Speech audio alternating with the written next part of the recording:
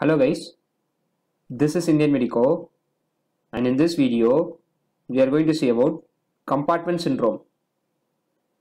This is a concise presentation for medical students. Compartment syndrome is a condition in which increased pressure within one of the body's compartments results in insufficient blood supply to tissues within that compartment.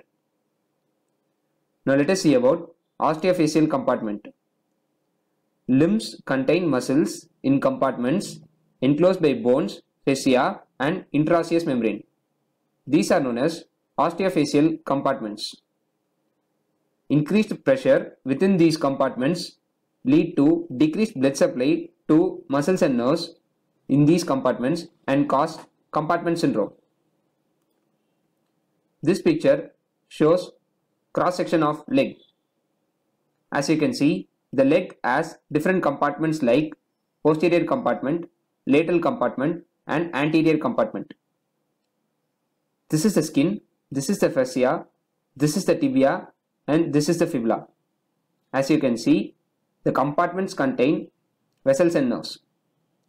In case of compartment syndrome, there will be swelling of muscles which cause compression of nerves and blood vessels.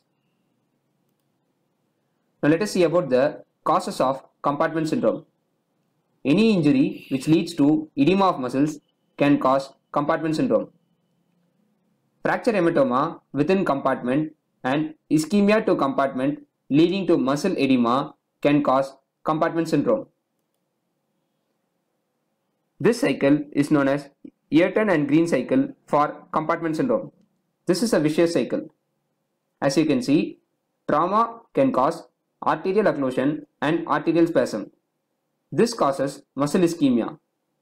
Muscle ischemia causes histamine release and this leads to increased capillary permeability.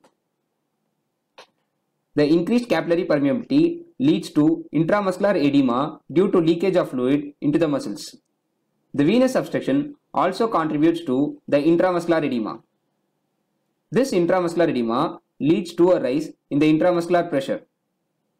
This causes venous, lymphatic and arterial compression and the cycle continues. Vasospastic antidromic reflex also contributes to arterial occlusion and arterial spasm. Remember, this cycle is known as Ayrton and Green cycle for compartment syndrome, and this shows the pathogenesis of compartment syndrome. Now let us see about the consequences of compartment syndrome. Compartment syndrome can lead to ischemic muscle necrosis. The necrotic muscles undergo healing with fibrosis, leading to contractures.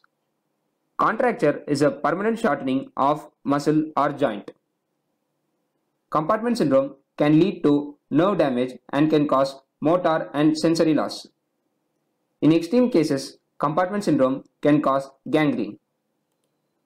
Now let us see about the diagnosis of compartment syndrome. A high index of suspicion is required to diagnose compartment syndrome early. Some cases are more prone to develop compartment syndrome. These are known as high-risk cases. These include supracondylar fracture of humerus, forearm bone fractures, closed tibial fractures, and crush injuries to leg and forearm.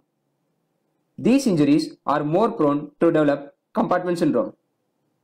Now let us see about the symptom in compartment syndrome. Excessive pain is the main symptom in compartment syndrome. Compartment syndrome should be suspected when there is excessive pain which is not relieved with usual doses of analgesics in a patient with an injury known to cause compartment syndrome. Now let us see about the signs of compartment syndrome. Stretch test is the earliest sign of compartment syndrome. The principle is that ischemic muscles produce pain when stretched.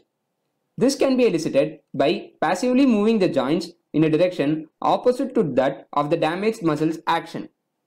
For example, passive extension of fingers produces pain in flexor compartment of forearm in case of compartment syndrome of forearm.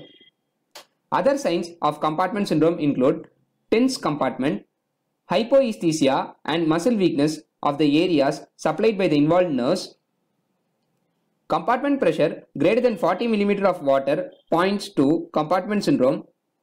Remember, pulses will be palpable till very late in compartment syndrome. So, presence of pulses does not rule out compartment syndrome. Now let us see about the management of compartment syndrome. For prevention of compartment syndrome, a close watch for impending compartment syndrome is necessary. Limb elevation and active finger movements can prevent compartment syndrome. Once compartment syndrome is established, the treatment of choice is early surgical decompression. It can be done by fasciotomy. In this, deep fascia of the compartment is slit longitudinally and the compartment pressure is brought down. This can be done in case of compartment syndrome of forearm.